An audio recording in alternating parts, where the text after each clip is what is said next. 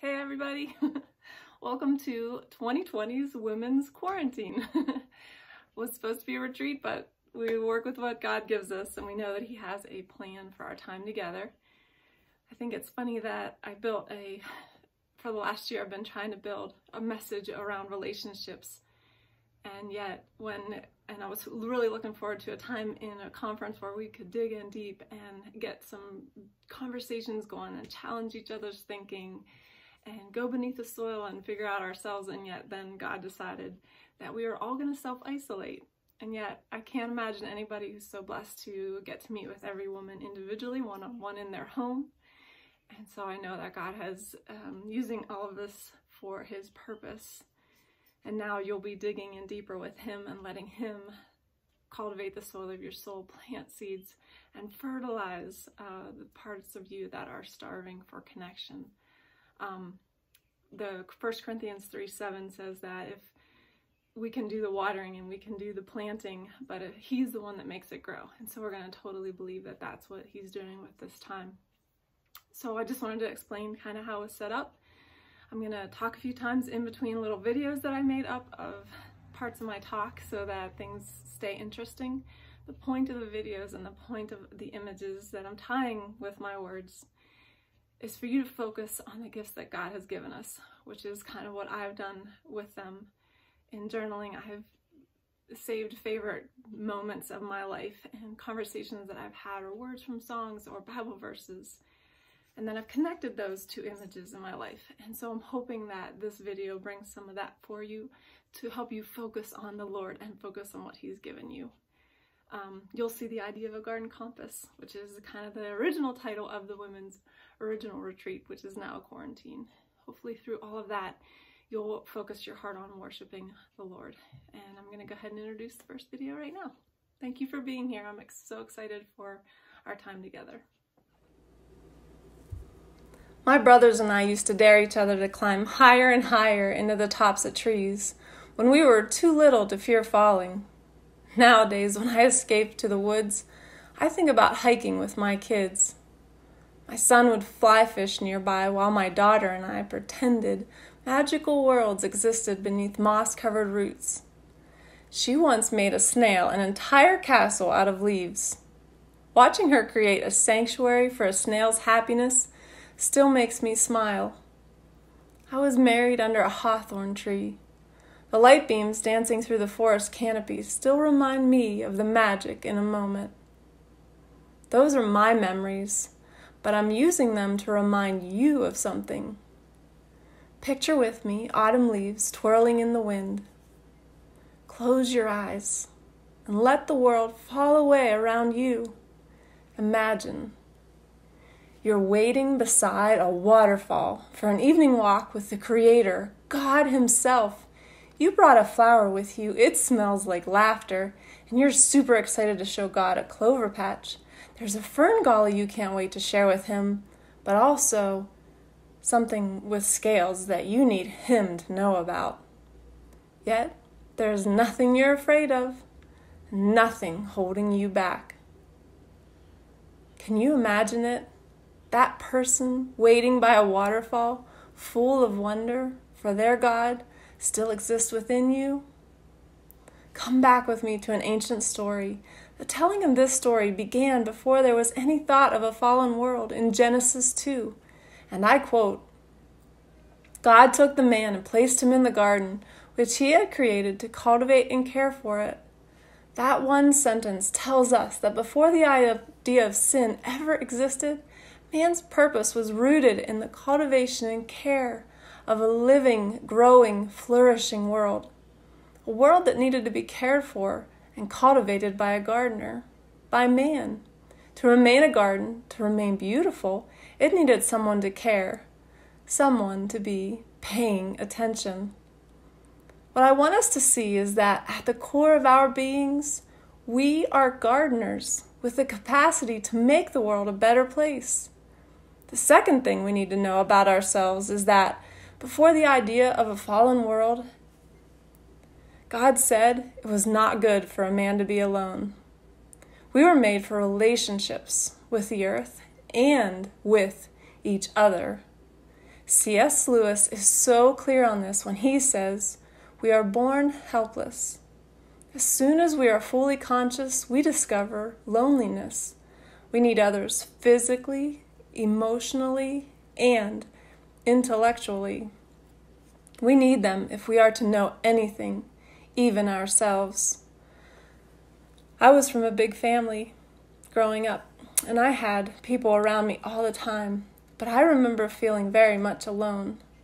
I know now that was a lie, but what everyone in this room has in common is we were children first, someone's child. And whether we had siblings or not, we first learned about friendship because of kindness. And that at some point we made a few enemies and discovered there were things we didn't even like about ourselves. It is a fallen world, isn't it? And relationships are not easy. For as much as I love nature, the truth is, there is nothing dependable about it. It can teach wonder and horror on the same day, as a tornado will shatter a blooming rose and 100-year-old tree in one breath of wind. So I'm not asking you to be naive about the world and pretend that troubles don't exist. But Sherlock Holmes said, "The world is full of obvious things no one, by chance, ever notices." There is a longing, a deep hunger in all of us, and whether we try to push past it in our busy lives or hide from it in crowded spaces, on sleepless nights when we're paying attention, we long for connection, community, fellowship, true friendship. I shared with you my memories, hoping to awaken seeds planted within you, to get you to pay attention. Memories are like seeds. We store them away or plant them in the soil of our lives. They can wait dormant for years and at times be encouraged to begin to grow for unpredictable or intentional reasons. I'm reminding you of the child's heart that beat within you before you lost the excitement you once had about the world. Deep within us, we know there is something wrong with the world. Things shouldn't be this way. We long for a place that we've never been, a song that we've never heard, and we know something is missing. Because planted within us are the seeds of Eden, place we were originally designed for. And the reason it's unforgettable, the reason the longing never fades is because the memory is a compass. God knew things would go the way they did. It wasn't a surprise.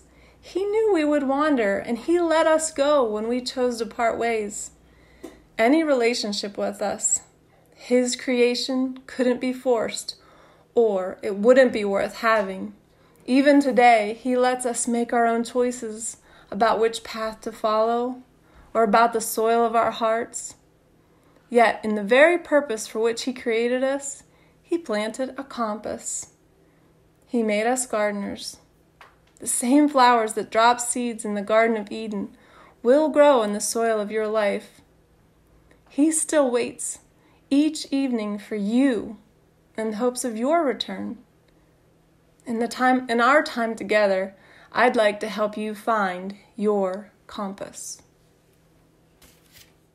Okay, so hopefully from that little video, you got an idea of the garden compass that's been planted within you, and it'll get you to start thinking about how your one-on-one time and alone time with the Lord is so valuable. It was valuable at the beginning of time, and since the fall, it's even more so valuable. And that image of God waiting for you to bring your laughter and the things you love about the world, like the flowers, but also for you to bring your fears and the things you're wondering about to Him.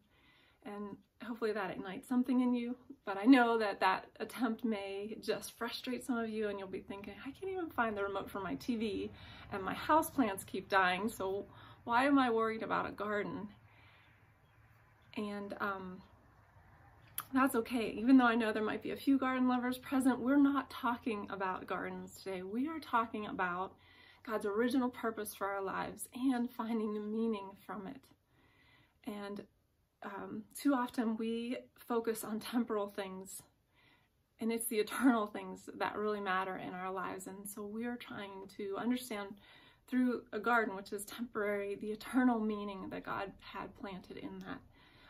At any point in time that you want to dig in deeper, they're attached to the website. There should be some handouts or papers there for you to have lots more Bible verses that I didn't have time to read through the video, but you can dig in and ask some more personal questions, and you can turn the soil of your own heart, and you can see what seeds were planted in you in your youth, or how our roots are more deeply connected through those Bible verses. And that's what I'm hoping all of this will come to. So I'm going to go ahead and start with the next little segment.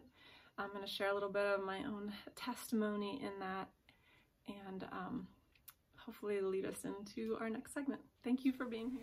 Any blessed part of the world where God saturates the soil and causes beautiful things to grow begins to be cultivated on a person's needs. And so I do want to take time here to pray together over Ephesians 3. Lord, we kneel before you asking for changed hearts, for healed relationships and new beginnings, remembering that you are a gardener from whom everyone derives their purpose and meaning. We pray that out of your glorious riches that you would strengthen us with power through your Spirit in the soil of our inner beings, so that we can receive the heart of Christ.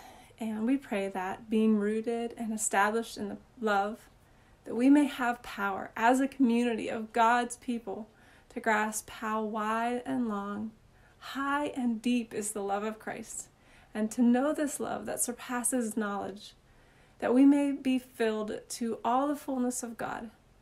Help us to recognize the gifts that we have to give for ourselves and for each other.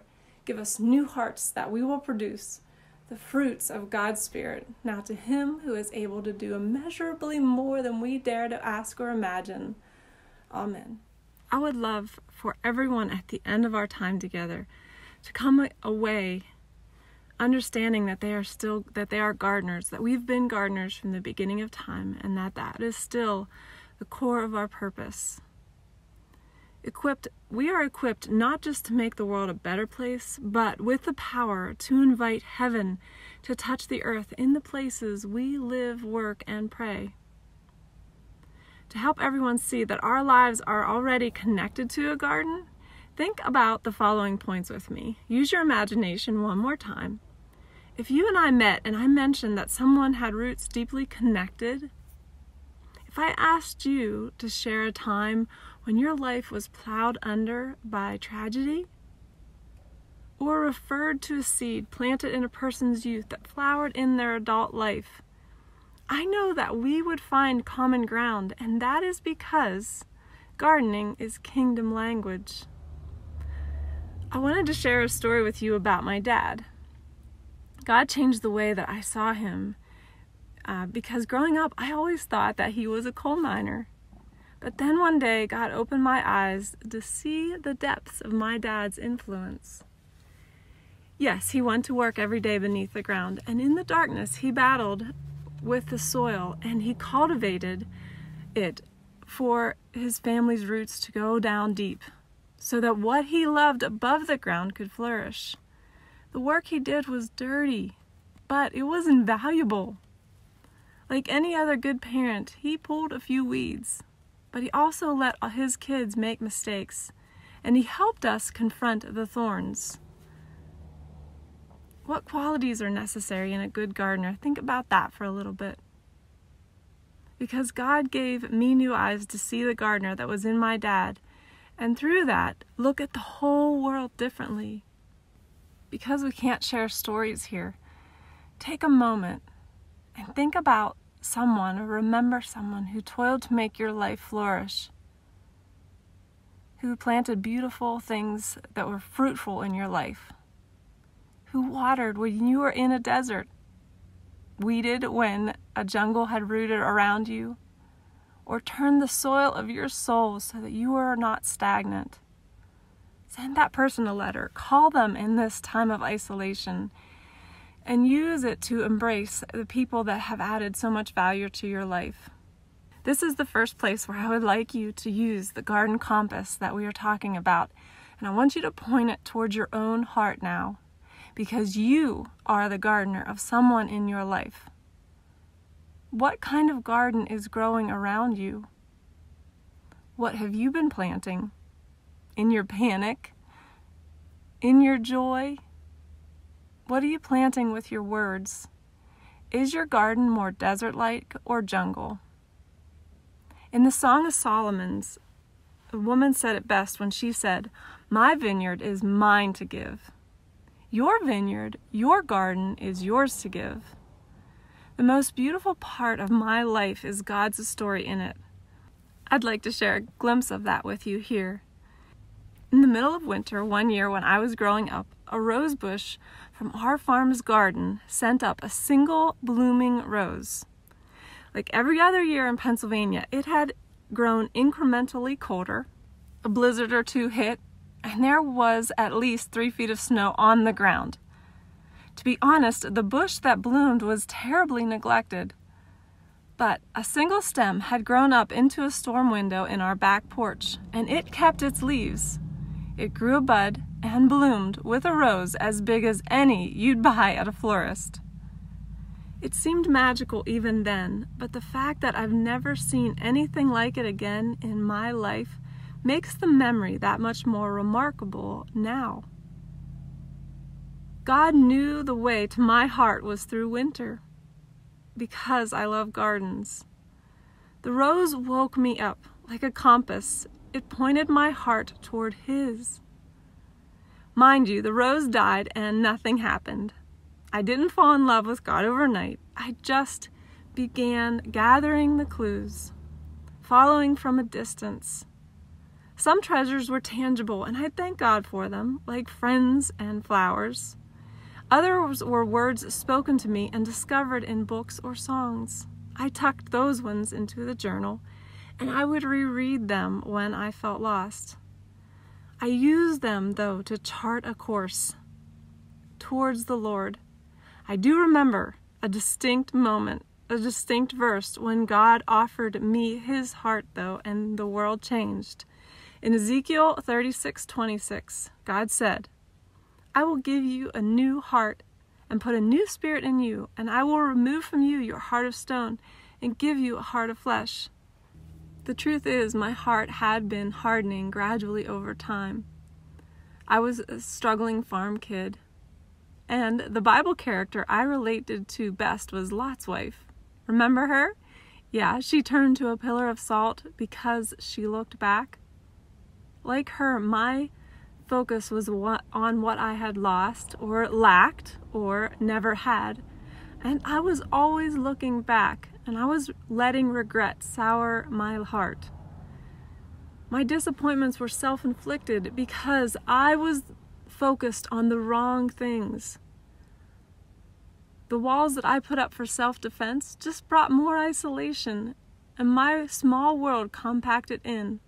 My heart, slowly and gradually, was hardening to clay and forming into stone. Think about this with me. So hopefully that has started to get you thinking about how things grow in clay, or how seeds germinate and how well they do when they're scattered on top of stone, which is how my heart had been turning. In our next section, we are really going to dive into relationships and how the dust of our hearts is formed in different ways, and how when you mix those two things, it affects your relationships, both in good and bad ways. So many of us are longing for acceptance, for community and kindness, but like me, when you're showing the world thorns, it's hard to have a good relationship because people are afraid of those thorns. And in my situation, I had yet to plant the garden. And maybe that's what's going on in your life. So we're going to talk a little bit about first steps in planting a garden in our next section.